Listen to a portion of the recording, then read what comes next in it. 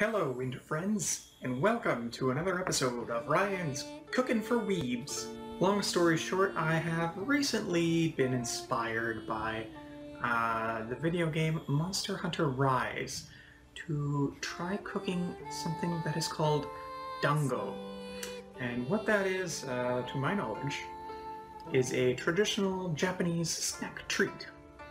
And I've done it a few times, so I gotta know what's going on here, and I'm not gonna screw it up, which is great, because I feel like at least a couple of my kitchen adventure videos have been ended up in screw-ups, so hey, here's to that not happening again. Anyway, this is a very simple recipe. Anybody could make it at home. You just need to grab like 3 ingredients, maybe more depending on how wacky you want to get. But yeah, 2 or 3 ingredients really is all it takes. I myself followed a recipe from a website. I will put it on screen right here. And because I know you're not going to stop to type that web address into your browser at some point, I'm just going to link to it in the description below. If I forget to do that, yell at me in the comments, please, and thank you. Our first ingredient is a 2/3 cup of non-glutinous rice flour. Into the bowl. Our second ingredient is a 1/4 cup of glutinous rice flour. Into the bowl. Our third ingredient is a 1/4 cup of simple sugar. Once again, into the bowl. Now that we have all the ingredients in the bowl, mix, mix, mix. So just give it a little stir, a little mix, kind of woof it all over the place because I mixed too hard and forget that flour and sugar just fly everywhere as soon as you... literally everywhere. Okay, I lost about 1/4 of my ingredients by mixing too heartily, but that's okay, it's whatever. It's fine, it was probably an even amount of everything, so not too worried about it. Now the recipe that I linked to uses slightly different amounts of these ingredients. I've tweaked it a little bit myself to what I think works a little bit better than what they've listed, so this is kind of my own thing here. Not really, but sort of. Now that everything's mixed a little bit, we're going to put in some water. Hot water. Start mixing that in with everything else. Very gently. I probably should just use a bigger bowl, you know. It would be smart, wouldn't it? So, obviously it's not something I'm going to be doing. The recipe says it should have the consistency of an earlobe when it's done right. And I don't really know if that's earlobe consistency, but just gonna pop in a little bit more water here. Recipe calls for a cup, but I don't really use the whole cup. It gets a little too soupy and definitely is not earlobe consistency when you use that much water. So now that she's good and mixed up, it's time to pop her in the microwave. Probably not really the traditional Japanese way of doing it, but works for me.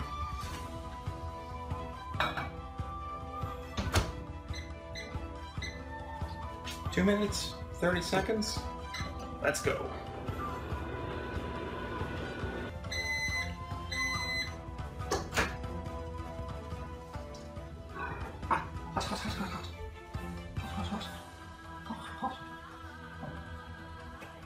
Alright, microwave complete.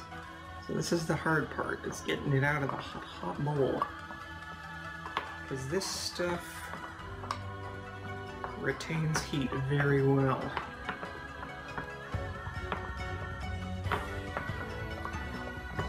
Not fun to touch immediately after microwaving.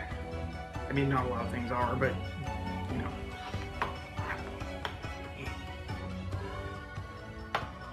go.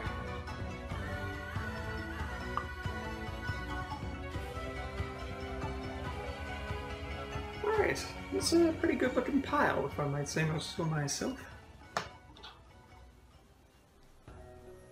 Gooey's here. So now comes the fun part. Ow! Hot, hot, hot, hot, hot. You just kind of knead it over and over and over until, ow, hot. It's very hot. It's very hot. But yeah, just knead it over and over until you've got a nice soft, fridge.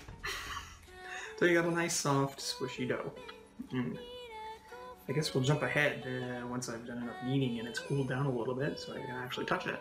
So, alright, so after what should be 10, but probably was more like 5 minutes for me because I'm impatient, you end up with this kind of bouncy, gooey ball of nice kneaded dough.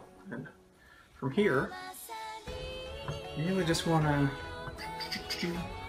kind of roll it out into an even cylinder. At least this is the way that I find it easiest to do it. Because from here, you're going to do a little bit of choppy chop. And another choppy chop into 3 almost equal sections. They're pretty close. For somebody who just eyeballs it, I'd say I did a pretty good job. Just going to be cutting it in half again.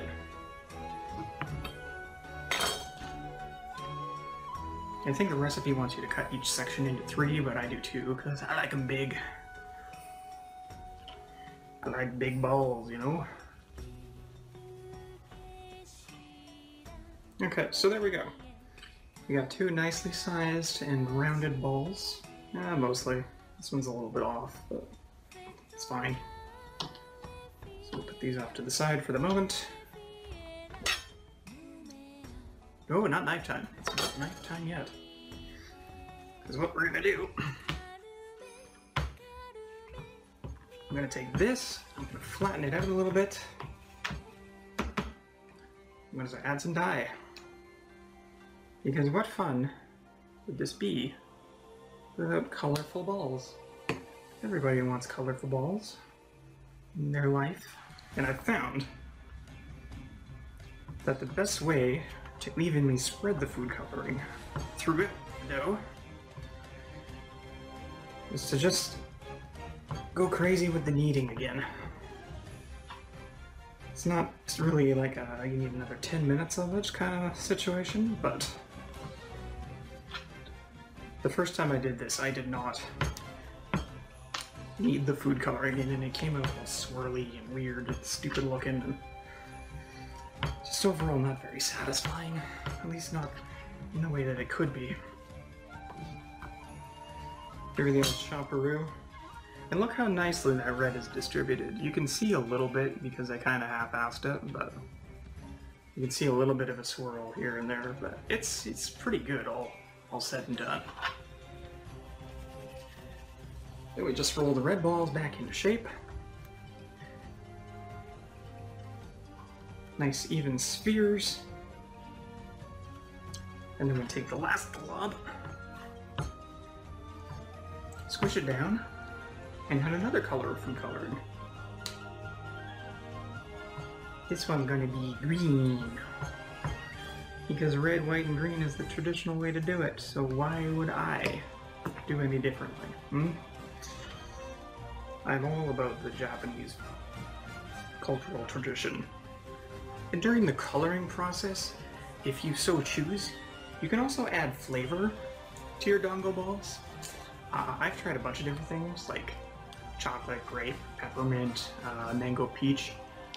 It's, you know, as long as you put the right amount of flavor in, it's not bad. The peppermint ones I made were way too pepperminty, even for me, and I love peppermint. But Yeah, I used just a drop, and for this small amount, it's still way too much. But anyway, we got the final balls complete. They are looking beautiful. So we're just gonna line them up here, like so. And then we take the skewer. Oh, they're so soft, so supple. It'd be so delicious. Just drive it in. Take a second skewer. Drive it in.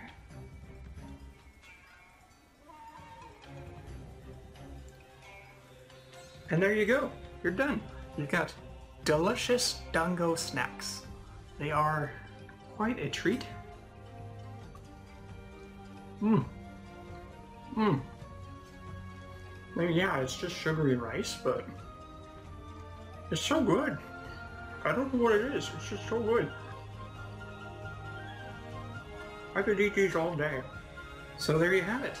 Easy recipe, minimal ingredients, minimal time, minimal effort. It's very easy to make, very delicious little snack to make. So I highly recommend trying it out for yourself. And I highly recommend trying out different flavors too, since, you know, you've got all these little balls. Why not try putting something in them and see what you can do, you know? Make something good. Whatever floats your boat. Get your crank turning. Other idioms. And that's going to be it for this episode of me doing cooking.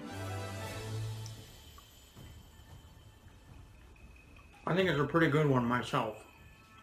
It's just because these are delicious. But, yeah.